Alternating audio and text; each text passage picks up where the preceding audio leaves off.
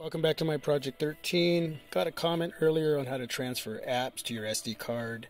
I have not figured out how to do that on my ZTE ZMax. So at this point, unless somebody else out there knows, like to see it, like you to post it so we can get that information.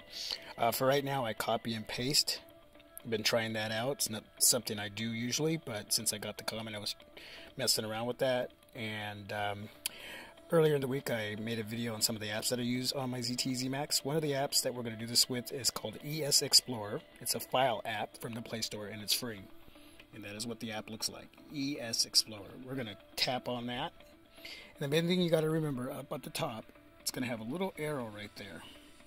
Never mind that SD card right now. You just want to hit that little arrow so you can get into your main page of your phone storage and your SD card storage. 0 is phone storage, SD card, well, it's your SD card. So we're going to tap on phone storage, and then we're going to go to the Android file there where it has that little tool thing. Open that, hit data, and we're going to find one of the apps that I use, and one of them is TubeMate. So we're going to press and hold on that so it's checked. Then we're going to hit copy. Okay, so now it's ready to paste where you're going to take it. So we're going to go back up to that little arrow, and we want to go into SD card and paste that in SD card. So we're going to go there, and you can actually paste that on the front page, and it'll automatically put it into that Android file right there with the tools. Or you can just open that file again and do it in there. So, because if you open that, you're going to go there and you're going to hit data. And then there's your pre-installed apps and some of the apps that you already have on your SD card. So we're just going to hit paste. And as you see, that little box came up, it said copying. And it automatically transferred, and there it is. TubeMate. That's pretty quick and simple.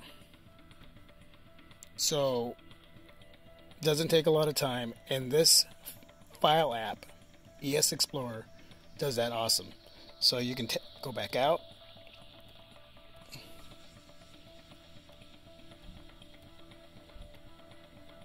And that's about it. So hopefully you got that. It was a quick video. I just got off work, got the comment, wanted to do something really quick. So the person that sent that comment can hopefully make that happen, and leave a comment on that, see what you think, and see if you take out that SD card and put it in a different device, that those apps actually work, making sure that all the properties and everything go over there. So let me know. Thank you, my Project 13. Peace.